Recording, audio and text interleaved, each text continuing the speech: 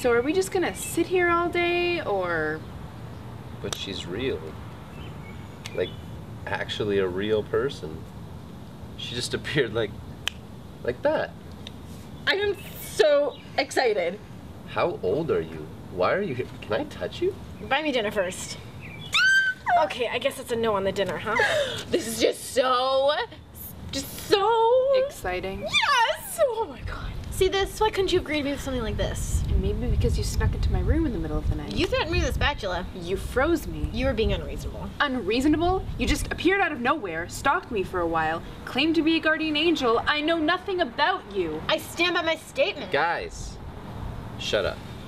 What Clooney is saying, and I can put it in a more polite way, is that maybe we should talk about this whole thing without as much yelling and arguing. I'm hungry. You're always eating. I'm always hungry. Okay, well, we'll go get something to eat, and then we'll talk, okay? Let's go. Oh.